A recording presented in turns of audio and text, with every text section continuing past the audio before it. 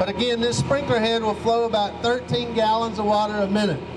13 gallons of water. So we got smoke. I can see the smoke in the unit. There's our smoke alarm. That's your early warning. Get out, stay out, and close the door on your way out. Get out, stay out, and close the door. So you can see we got a pretty significant fire. It's got to get to 155 degrees at the ceiling. And there's their sprinkler. It's got to contain the fire. 27 seconds. So we've got one sprinkler head flowing, 13 gallons of water. The rest of the house would be fine. This would flow for 10 minutes or until the fire department gets there to turn it off. So you can see how little of water is flowing. And everybody talks about, well, what about water damage? Oh, water damage. It's like, look, everything will dry out, but nothing will unburn. So we'll take water in this unit wait till you see what happens over on this other side. So we'll go ahead and shut the system off, and we'll let the firefighters go in and make sure the fire's put completely out. So again, early warning, you can still hear the smoke alarm going off. Early warning, early suppression, and then emergency response. So we'll let them charge up the line here. They'll make sure the fire's out. And again, you can see if we let that run for 10 minutes, that's only 130 gallons of water. These guys with this hose and their nozzle will flow about 150 gallons of water a minute.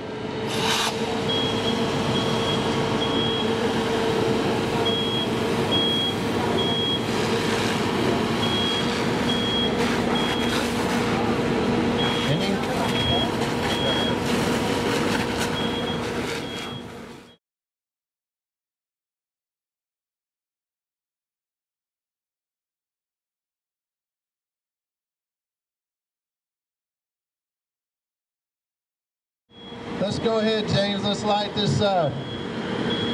So again, he's going to light the fire over here.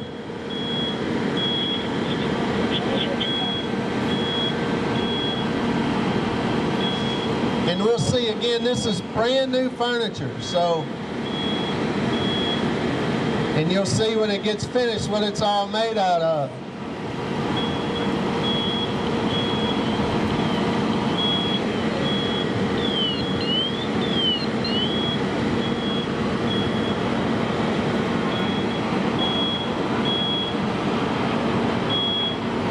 So I see some smoke, so we've got smoke. If you'll start our timer, Vicki.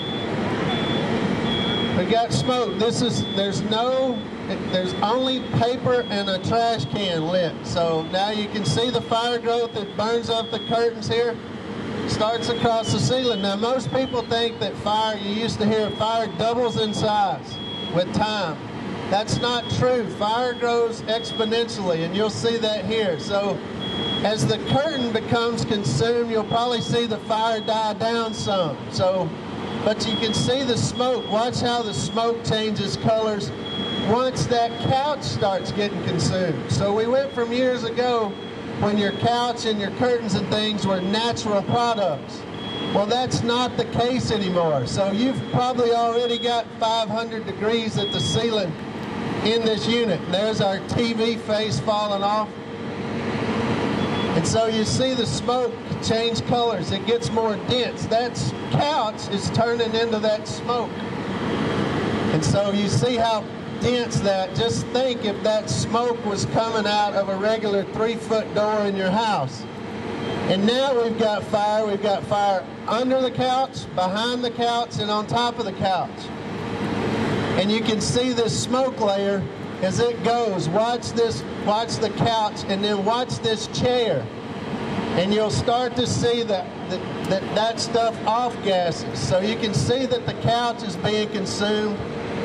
And as that smoke starts to go, this is 2 minutes into the fire. So, and now then watch this chair in the front. As the rest of the couch starts being consumed, you can start to see the other materials in there start to smoke. So as the smoke lights off, then now you can see it start drawing to the fire. And look at my milkshake cup. It's melting down. But watch this chair. This chair will just start delaminating and peeling. And there goes my newspaper. See my newspaper on fire? And look at that couch. It just starts getting consumed. So that's what we know as flashover. Go ahead and hit it, guys.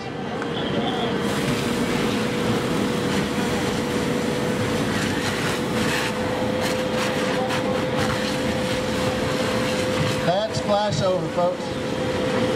That, if you pump that smoke out into a normal house, it would be enough to be toxic in the entire place.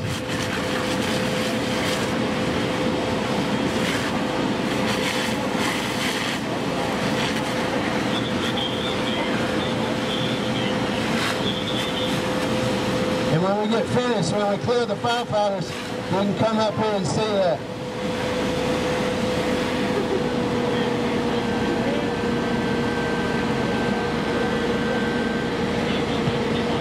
Yeah, so again, you got the early warning, that's the smoke alarm. You got to get out, stay out, close the door. Then you got the sprinkler if you got it.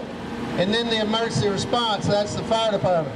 Fire department average response time is probably 10 minutes. You got to take the call processing time, that's 90 seconds. 911, what is your emergency? They get the info in and then they dispatch the guys and gals on the fire truck. And then the guys and gals on the fire truck have to get ready as well. And then they have to drive there. And then when they get there, they have to get their stuff and set up and pull their hoses. That's another 90 seconds. So that's what we call total turnout time. So as you can see, it takes some time for all that to get in place.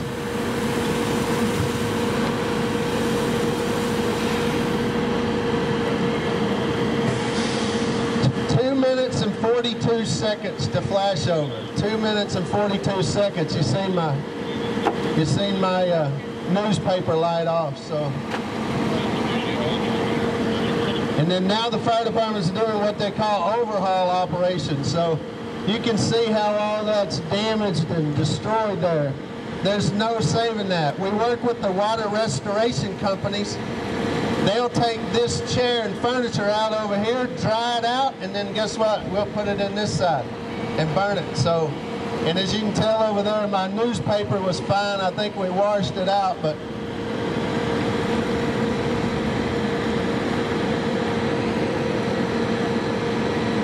so yeah. So they're making sure that the fire's good now.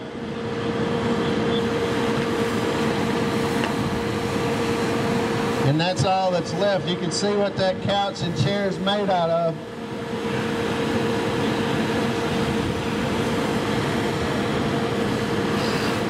So again, I can't thank you all enough for what you do to help keep this from happening. So the switches you make and the things that notify the fire department, that makes a difference and saves lives every day. So yes, that is a Potter flow switch.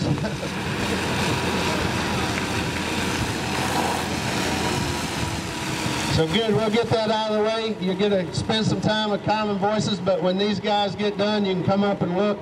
So thank you very much, though.